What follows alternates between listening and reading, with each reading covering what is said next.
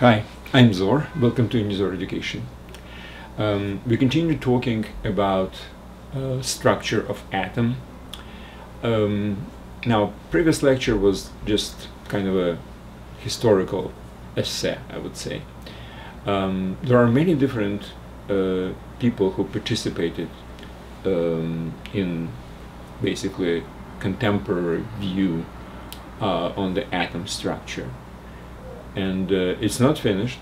I mean, it's still continuing. There are certain details which are still coming up, but we are not talking about contemporary level of this knowledge. We are going back to end of 19th century, maybe beginning of the 20th century. That probably would be the next lecture. And we will basically talk about how people progressed in their knowledge about atom. This lecture is part of the course called Physics4Teens, presented on Unizor.com. If you found the video for this lecture somewhere on YouTube or somewhere else, well, you will have just this particular video, obviously, but if you will go to the website, all the videos and textual presentation which accompanies every lecture are organized into a course. So there is a menu, there are chapters if you wish, topics, and it goes progressively from one topic to another, and I'm always using something which I have already covered before in the subsequent lecture. So I do recommend you to go to unizor.com and watch this and every other lecture from there and read the textual notes for every lecture, which is basically like a textbook. The site is completely free, by the way. There are no advertisements, no strings attached, so pure knowledge. Use it as well. Right, so we are right now at the end of 19th century, like 1880 something, 82 maybe. People did know at that time about electromagnetic fields. Maxwell equations have already been published and generally accepted. So light is the oscillations of electromagnetic field. That was the general opinion at that time. And people were actually studying how light behaves under different circumstances.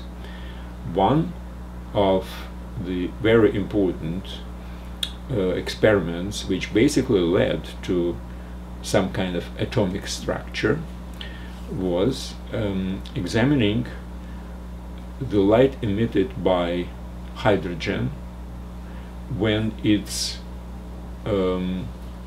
activated in some way. Like, for instance, you have electricity or heat or something like this. When you are agitating the atoms of hydrogen, it emits light. Well, as many other things, if you have a piece of iron and start heating it up, eventually it will start glowing red, right? Okay, so light is emitted when, well, we can say right now that electrons are agitated and their movement within the atomic structure actually causes this particular effect of glowing. So people were studying the very simple, the simplest atom of hydrogen, and they were knowledgeable enough to understand that the light can be spread into a spectrum, and by that time many experimental physicists have uncovered what kind of light actually, what kind of components of the light emitted by hydrogen do exist, and they could even measure the wavelengths. So at that time people basically came up with certain experiments which gave concrete wavelengths of the light emitted by hydrogen. And it wasn't just one particular monochromatic light, it was a few. So, first was Johann Balmer, who basically measured the wavelengths of the different components of a spectrum emitted by hydrogen when it's agitated in some way, like heated, for example. And he had numbers. Numbers were the wavelengths. So let me just give a few of them. I have it written here. 656 nanometers, 486, 434, 410, 397, 389, and 383. These were just few spectrum lights, which spectrum components. These are wavelengths of certain lights emitted by agitated hydrogen, heated or electrified, whatever. And they correspond to certain colors. I think this one is red. This is something like, I don't remember, maybe cyan. These are definitely violet. And these are all violet. I'm not sure about this one. Now, experiment is one thing, but the theory, the real physical theory, is another.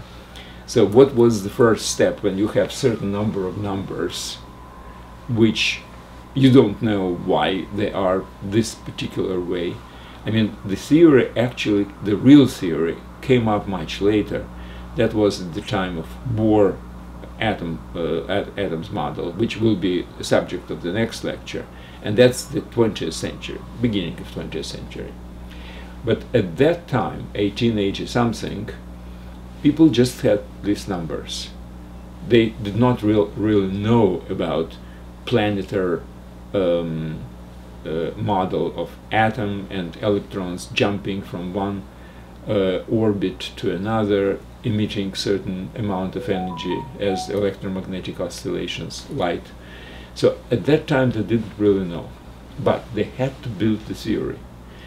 So what the first thing which comes up is to have some kind of a formula which basically combines these numbers together, and then, if there is such a formula, to be able to maybe explain why is such and such. I'm not sure, but quite probable some very known formulas, like for example the Newton's gravity formula. Maybe people came up with this formula before they actually explained why this particular formula is what it is. So in many cases, and this is one of the examples,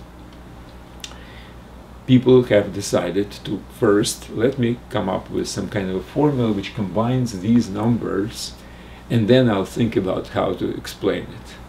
So Balmer was the one who basically combined these numbers into formula which he himself came up with, and quite frankly I don't know how he came up with this formula, because it's not that simple. It's simple but not very simple. It's not like y is equal to x squared or something like this. It's a little bit more complex. I'll write it down. Anyway, he came up with this formula. He was probably thinking a lot about this. He was not really explaining why this formula describes exactly these particular numbers. But anyway, he managed to come up with this formula, and it looks like this.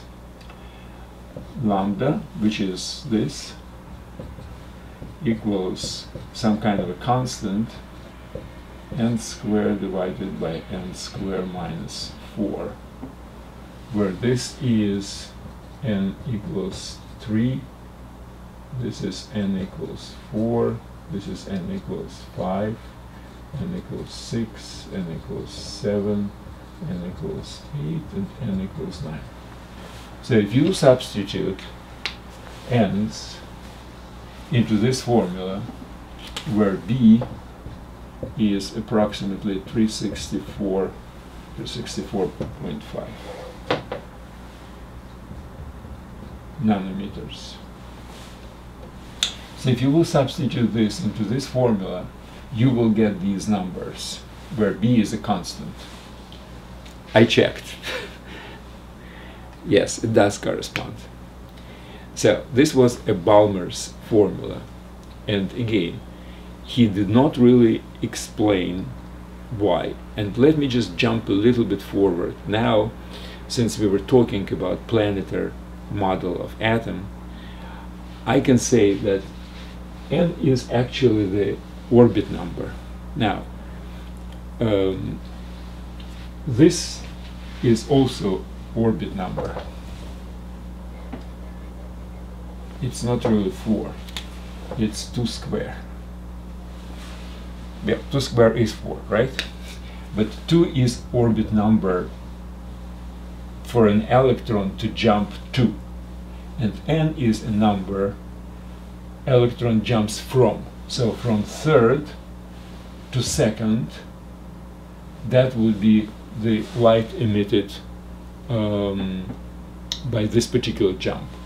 If electron jumps to the second level from number 4, you will get corresponding light of different wavelengths.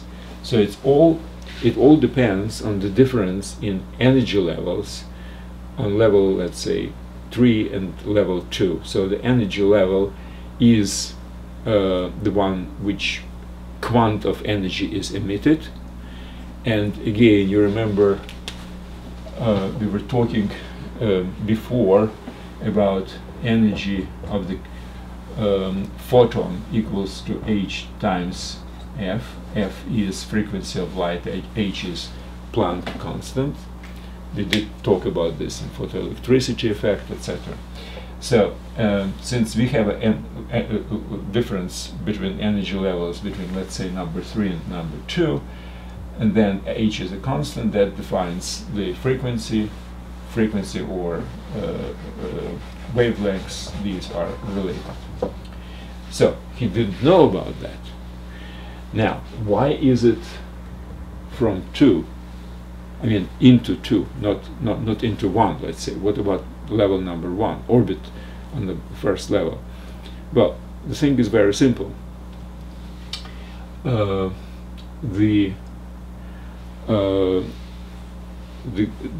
larger amount of energy between energy between two different layers, the more energy is supposed to be emitted in the photon. So the photon should have higher frequency, which means lower wavelengths.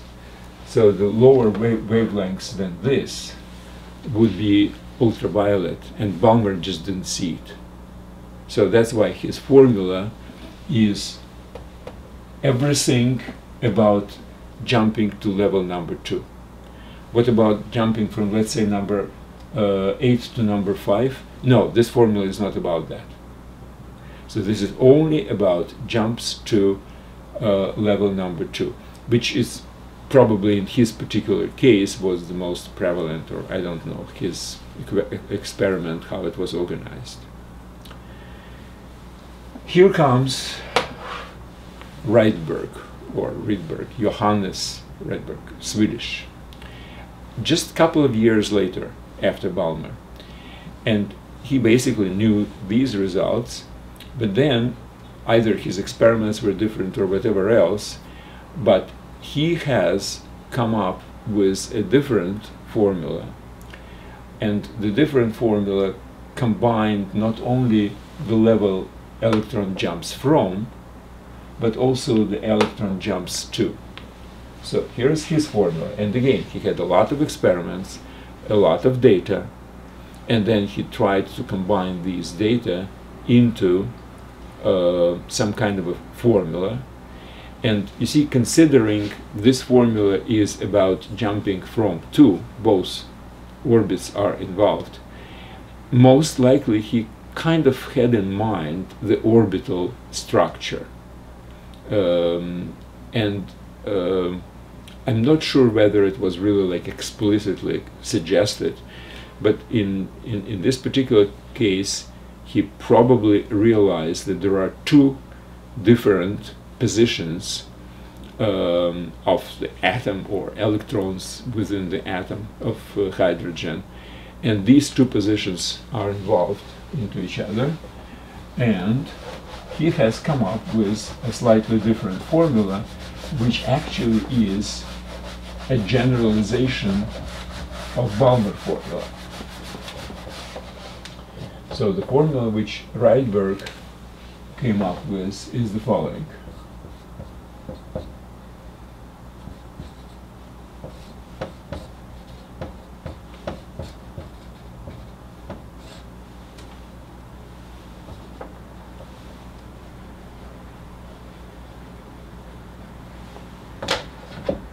Let's use m here and n here, where n is from and m is to. So n is orbit number. Now let me use this more contemporary language to describe this. So n is the maybe Rydberg used a different terminology, I'm not really sure. But from our perspective, n is an orbit number where electron comes from, and m is the orbit number the electron comes to. Now, you see, this is slightly different than this, but to tell you the truth, it's exactly the same thing. Because if m is equal to 2, so the orbit it comes to is number 2. So what do we have here? 1 over lambda equals r 1/4 minus 1 n square, which is r n square minus 4 divided by 4 n square, right? Yes, common denominator, from which lambda is equal to n square divided by n square minus 4, 4 divided by r. So 4 divided by r is b, and n square divided by n square minus 2 is exactly this. So Rydberg formula, which is this one, where Rydberg constant is this one, describes a little bit more general case when electrons are jumping from any orbit to any orbit. And again, I'm not sure Rydberg was using exactly this terminology, but I would like you to understand it as this. So this is related, directly related to orbital model, which generally started by Rutherford. I don't remember the dates actually. Maybe it was at the same time, more or less. And obviously extended by Niels Bohr, but that was already beginning of 20th century, like 1911, 1913 or something. But anyway, this is the formula which actually somebody like Niels Bohr actually had in his hands. And it described quite well how a hydrogen atom emits light when it's heated or, well, supplied some kind of an energy. Now, will it work for other elements, not hydrogen, like helium, for instance, or a little bit heavier, like metals, for instance, etc.? Well, the problem is this formula is good for hydrogen. Why? Because hydrogen has only one electron.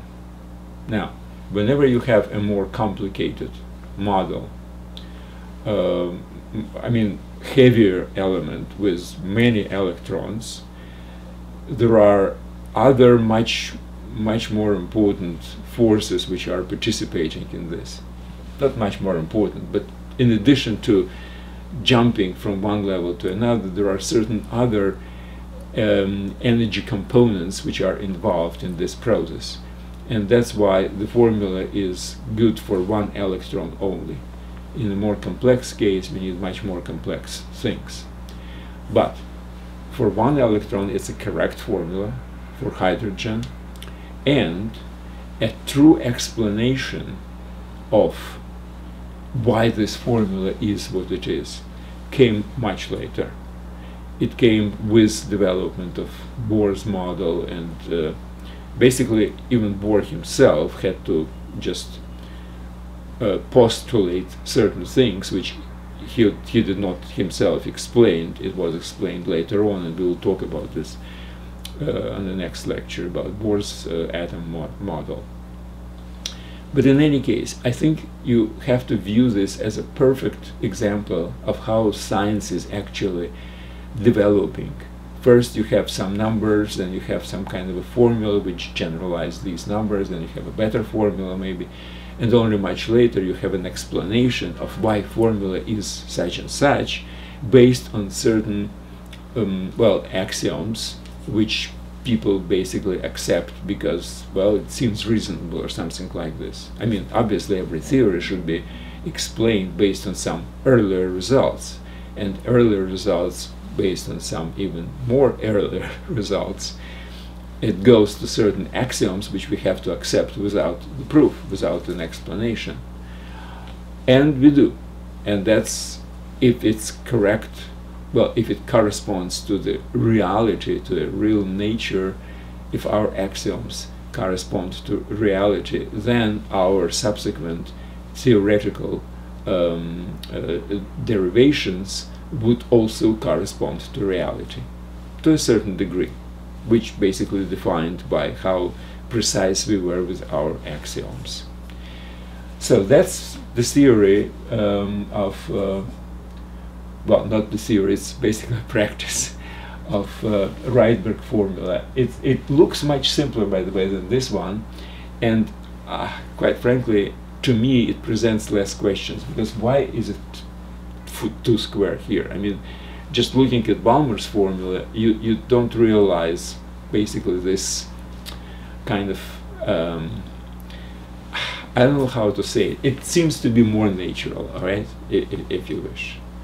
So that's what it is. I do suggest you to read the notes for this lecture. It's on unizor.com. So if you go to atoms in the Physics4Teens course, then you go to atoms, and it's building blocks of matter chapter series of lectures, and this lecture is about Rydberg formula. Rydberg or Rydberg, I'm not sure. All right, that's it. Thank you very much, and good luck.